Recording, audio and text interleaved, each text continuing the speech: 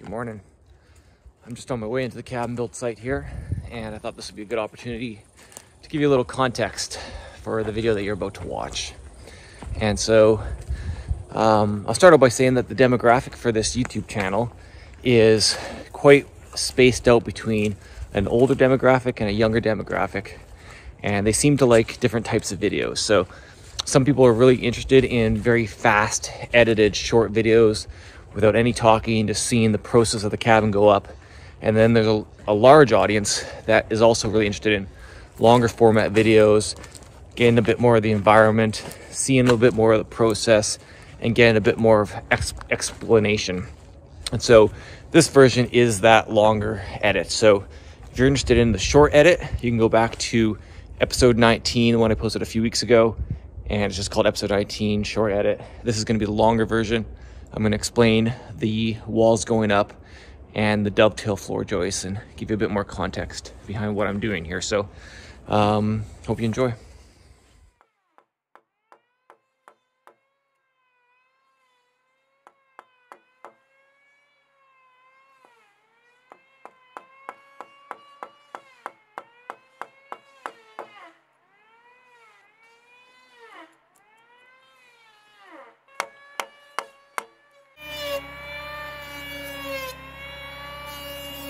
This is my dad. He's out here from Saskatchewan helping me out for a day and a half. You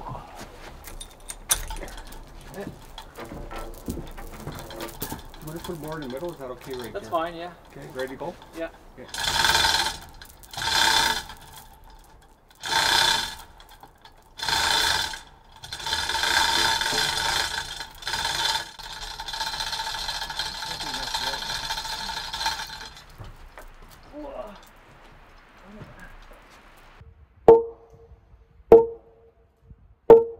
Okay, gentle.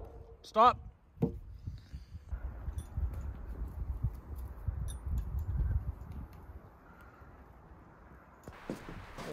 good idea. Okay,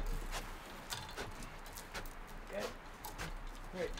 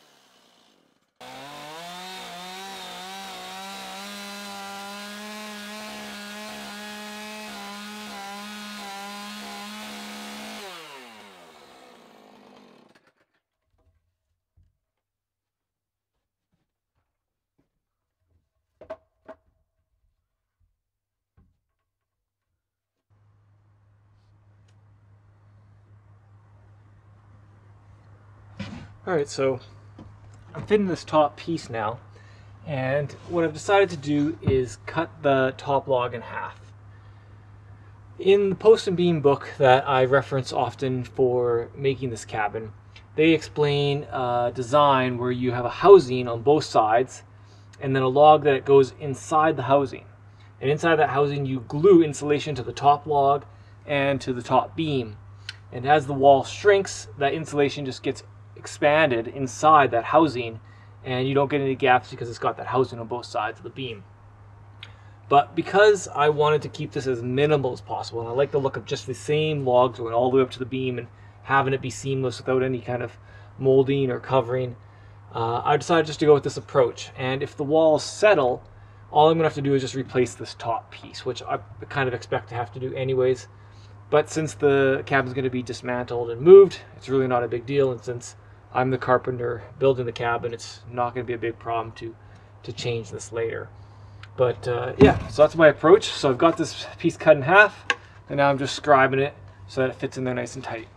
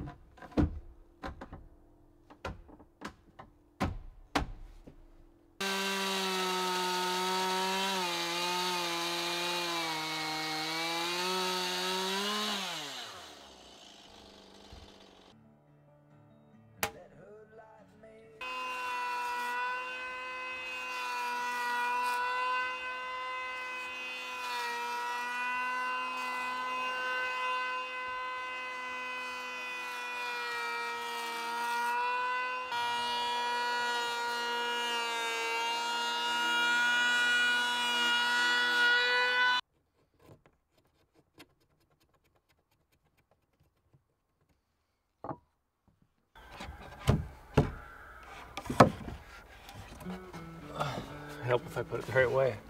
There we go. That fits a bit better.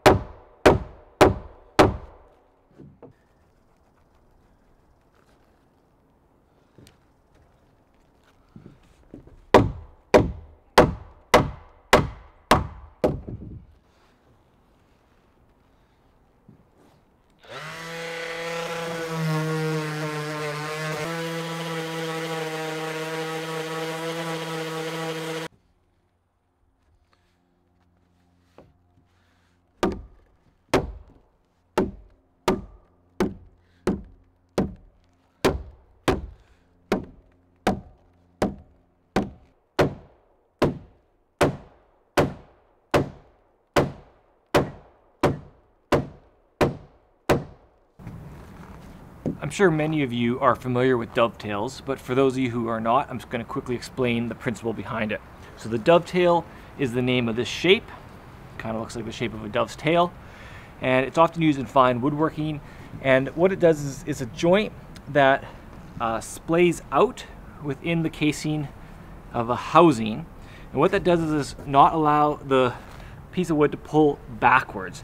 Because it gets wider as it goes in, this wood here stops the pressure, the resistance from it being able to pull out, making it quite a strong joint. So if this cabin gets under any major force, heavy winds, or just maybe my foundation has some shifting problems, this is going to lock that whole structure halfway up the cabin really tightly together and not depend on the screws that are going to hold it in. If this was square and it was just being held in by two big long construction screws, all that pressure would be on those two screws. Now the pressure's on the housing of the wood.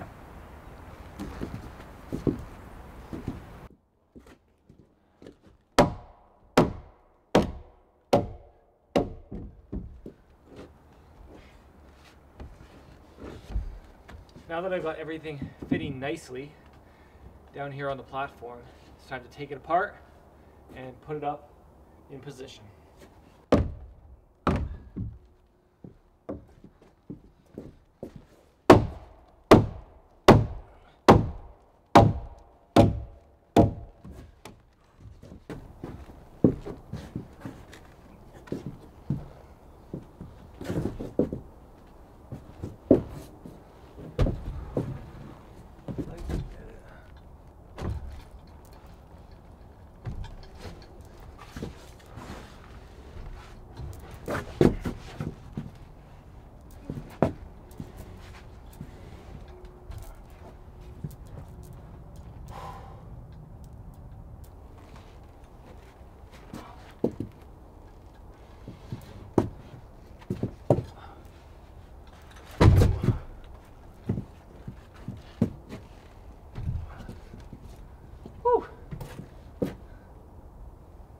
So bad.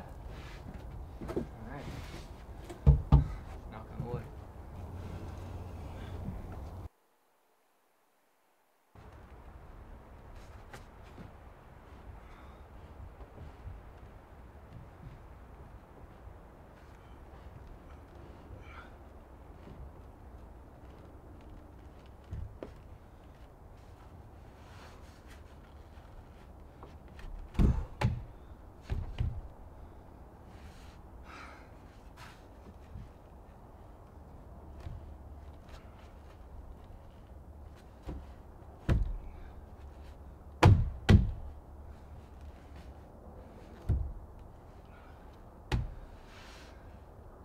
Sweet.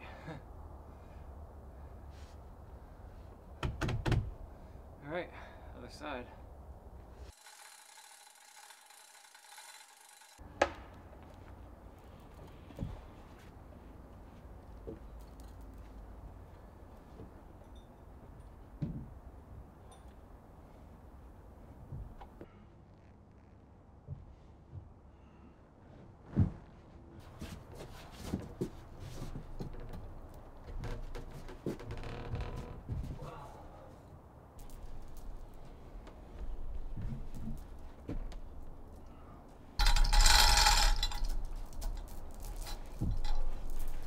Being extra careful here because these beams are heavy. If they fall, they could obviously hurt me, break the beam, do some serious damage. So taking it very slow here.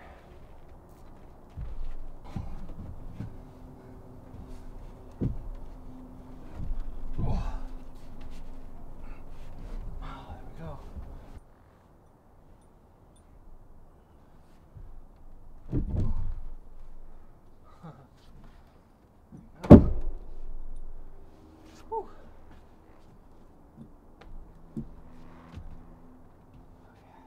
I have to cut this out yet tonight so that this beam can sit down on the tenon, but it's getting dark, so I think I'll be finishing up in the dark here.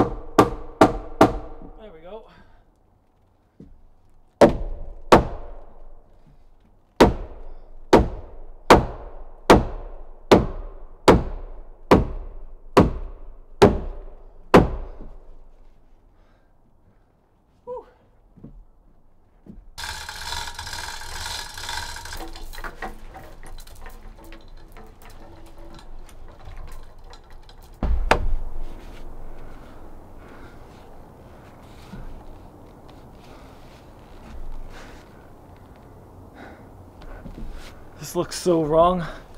I wonder if it's the right piece. Has to be. 2, 1. Come on, fit. What's going on here?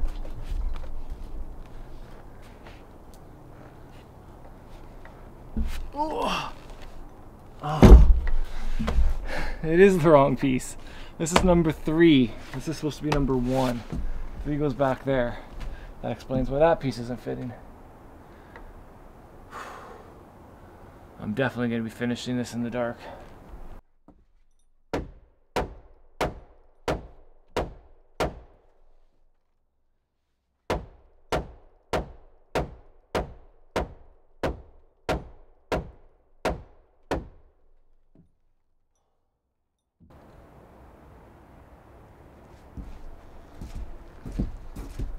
Okay.